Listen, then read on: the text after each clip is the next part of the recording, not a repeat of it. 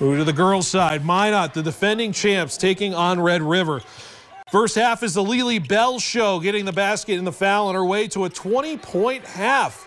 Nearly outscoring the Rough Riders. But they have Jocelyn Schiller showing out the defense in the first, taking it the other way for the easy lay-in. She's far from done as well.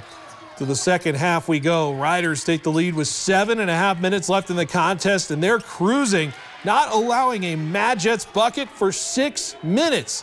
Then it's Schiller closing things out. A team-high 21 points for the UND commit seals the upset. Down go the defending champs, 50-43.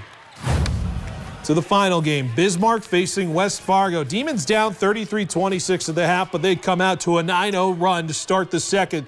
Big part of that, Jersey Berg with the jumper.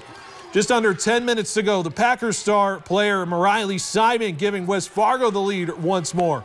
Part of her 26 points on the night for her. Demons not done.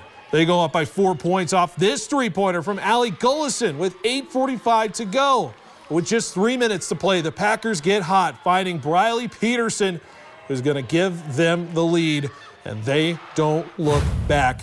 West Fargo's going to win 65-56. Century outlast Fargo Davies 69-64. They will face West Fargo Cheyenne, who won by 13 over Legacy.